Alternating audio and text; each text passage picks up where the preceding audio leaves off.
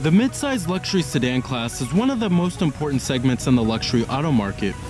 With the Mercedes-Benz E-Class being the best seller in this segment, the Lexus GS wants some of the sales pie. So is there a reason you should choose the GS over its European competition?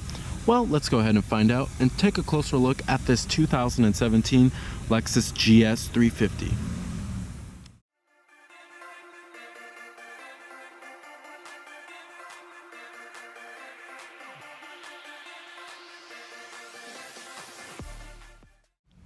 Now the GS has been in this generation for quite some time now, since around the 2013 model year, and it got a pretty extensive refresh just last year, which included updated styling and updated features.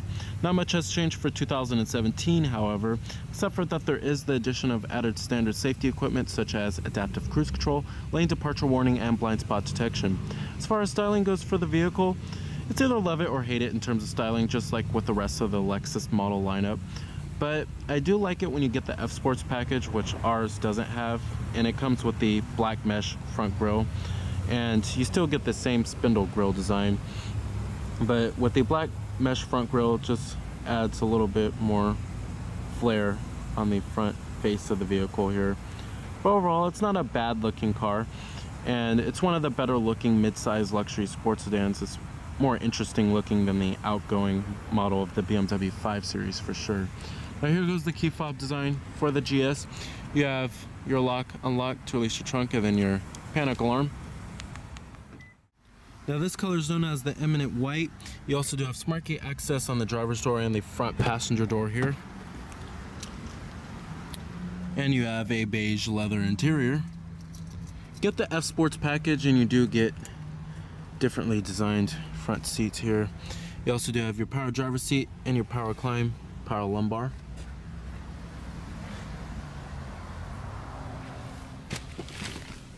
Alright, now stepping on inside of the GS here, it's a beautifully designed interior. Lots of contrast going on with the, I love the two-toned with the beige and the black. And then I love the wood trim here too. Certainly doesn't look Spartan, which is a good thing. You do have push button ignition, just put your foot on the brake and hit the button to start. And what you're hearing there is a 3.5 liter V6. You have a full leather wrapped steering wheel. Coming to your transmission, 8-speed automatic here with manual shiftability. You can also do it by the shifter down here or via the paddle shifters. When you put the vehicle into reverse, it does tilt down the rear sunshade, and then you also do have your rear view camera with guidance signs as well as trajectory. Let's go ahead and turn on the headlights and the hazard. Let's go and check out the exterior of the GS. All windows are fully automatic. Let's go ahead and pop up the hood and check out the engine bay. Heated exterior mirrors with LED turn signal indicators and blind spot detection. Now the GS here is actually slotted up above the ES and slotted below the LS in terms of price. However, the GS and the ES are roughly the same size, but the GS has a sportier nature, and then it's rear wheel drive instead of front wheel drive like the ES. You also do have LED headlights with LED daytime running lights, and then front parking sensors here.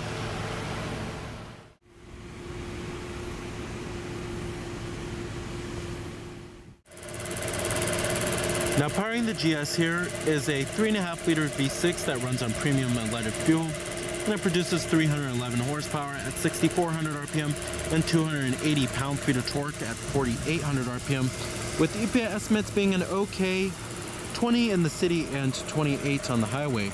Now you can go for a rear-wheel drive or you can go for all-wheel drive with the GS here. And then you can also go for a hybrid model. However, you do pay a pretty hefty price tag up front when you get the hybrid. Now, competitors of the GS, you have the vehicles in the mid-size luxury sports sedan class. This includes the likes of the BMW 5 Series, Mercedes-Benz E-Class, Audi A6, and the Cadillac CTS.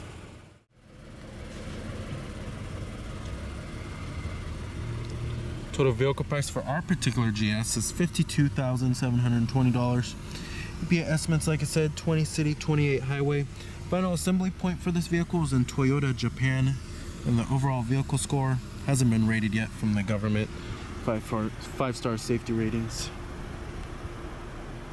Coming to the rear, you have LED taillights with some pretty nice looking LED turn signal indicators, and rear parking sensors, dual exhaust tips.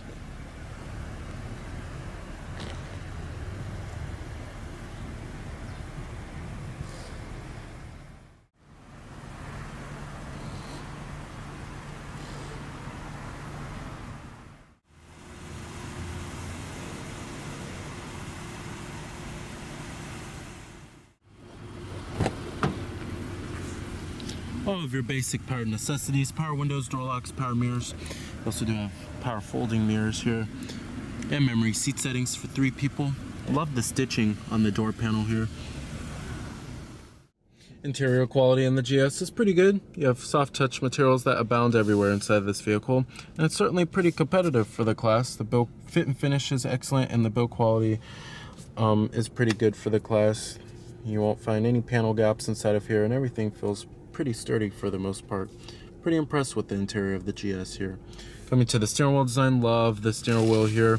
This is Lexus's newer steering wheel designs. And you have your steering wheel mounted audio controls on the left, and then your voice recognition, Bluetooth phone controls. And then over here we have your controls for the LCD screen in the center, which I'll get to in just a minute. And you have your forward collision alert, as well as your lane departure warning, all that good stuff. Down here, dual cup holders, and then you'll find your controller for the Lexus Inform system, which I'll get to in just a minute.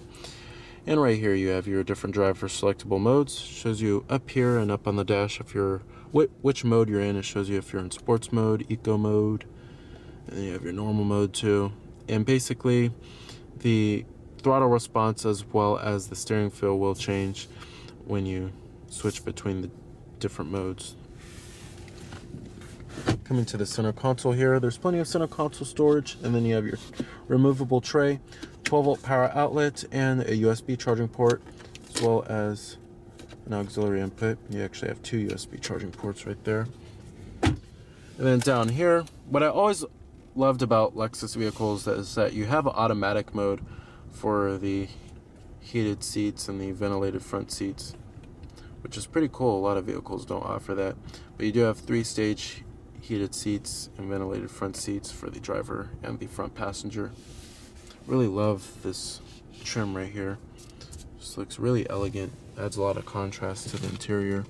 The seats in the GS are pretty comfortable. I wouldn't say they're the typical Lexus seats. They're not as plush as I tested in some other Lexuses, but they're pretty comfortable for the most part. I would certainly take a long road trip in this vehicle. The thigh support is okay. There's an okay amount of side bolstering, but when you do get the F Sports package, you do get different seats here. Visibility in the GS is pretty good. Lots of glass area all around. No sloping roof line in the rear really, so that helps out quite a lot. Seeing how the windshield is also pretty easy too. What I love about the GS's interior is that you do have the stitching on the dash. It certainly gives it a much higher quality feel inside of here. Up here, auto dimming rearview mirror with garage home link, and I love the new rearview mirror that they put on Lexus vehicles now. SOS Safety Connect and LED map lights, as well as your sunroof with your sunroof controls. You can't get a panoramic sunroof in the GS here. However, it is available on the ES, which is quite interesting in my opinion. But wish they did offer a panoramic sunroof for the GS. You also have your glove box compartment lined with felt, pretty high quality. And down here you will find your electronic parking brake. Over here, heated steering wheel, your automatic high beams, as well as your traction control off button. Alright, now coming to the gauges here, it's a fairly traditional looking setup. On the left you have your tachometer and the coolant temperature. On the right you have your speedometer as well as your fuel gauge. And in the center right there shows all of your vehicle information, such as your trip information, your fuel range, eco indicator, which shows you your tire pressure, sway warning. And over here it has your direction of travel, what audio source is playing, and then your safety technologies, which ones are on or off, and then your warning messages for the vehicle, and other settings such as your oil maintenance, scheduled maintenance, and then your tire pressure, all that good stuff. It's a fairly basic LCD screen. It's a fairly basic information center. However, the rendering and the graphics are okay here. Down here we also do have dual zone automatic climate control. You have your fan speeds, temperatures. It's a fairly simple and easy to use layout, which I like. You have your front window defroster and your rear window defroster right there too. Well, let's get to the main infotainment system and the head unit. Now, this is the Lexus M-Form system. We've seen this head unit many times here before. Now, coming to your main menu, shows you pretty much everything. Coming to your navigation system, you can enter in your destination by manually putting in the address. You have your points of interest, as well as your destination assist, which you could call a live person and they'll give you directions. Then you have your previous destinations. Now, the map quality is okay. It's certainly not the best in the business. It certainly can be a lot better. BMW, Mercedes, and Audis have Google Earth-like map views. However, Toyota and Lexus just use a fairly basic map here. You do have live traffic and all that good stuff. It does what it needs to do, but there's just nothing too special about it here. It's nothing out of the ordinary. You have your different audio sources, which include AM, FM, XM satellite radio, CD player with your optical disc drive, which a lot of vehicles are actually getting rid of nowadays, and your USB port, your auxiliary input, all that good stuff. And then we also do have your Lexus app suite, which you can access various apps such as iHeartRadio, Pandora through your smartphone data connection. And you have your information, which is for your fuel consumption, weather, traffic incidents. Gives you a little bar graph on the fuel consumption. And you have your climate, which you could control your climate functions from here if you don't want to do it by the buttons down here. And you have your setup, many different settings that you could change for the Lexus M-Form system, such as the Bluetooth, the voice recognition, audio. Let's go ahead and test out the voice recognition. Please say a category name. Music. Pardon? Music. Music. Please say a music command. Cancel. Cancel. Voice recognition has been canceled. Sometimes you have to speak a little loud to get it to recognize your voice. Now, as far as the way the GS drives, the GS has a pretty good balance between decent ride comfort and decent handling. The ride is pretty coddling and pretty quiet, especially at highway speeds.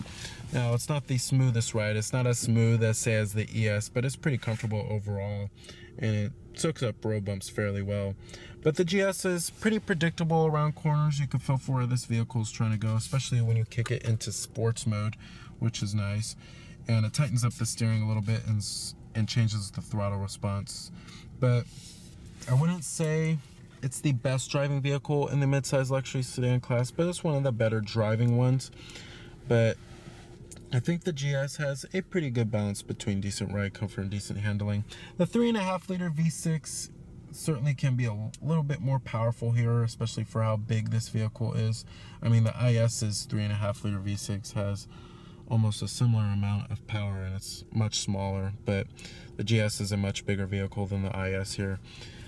And the GS, it certainly needs probably a V8 powertrain in the future. I could certainly see the GS having a V8 powertrain. They did offer a V8 in the GS a couple years ago, but they got rid of it. Right here you also do have your power rear sunshade, and you also do have your parking sensors button. All right, now let's go ahead and shut down the GS. Let's go ahead and check out the rest of the vehicle.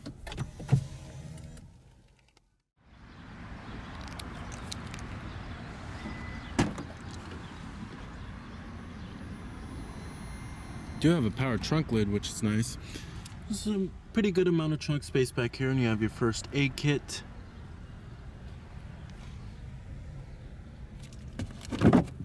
Down here you'll find your spare tire.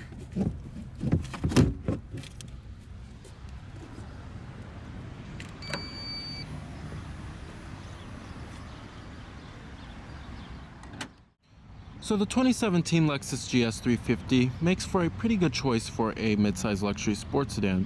With its unique styling, its luxurious interior with plenty of interior space, and it's pretty good value. So remember that this is Cameron Birch from Cameron's Car Reviews.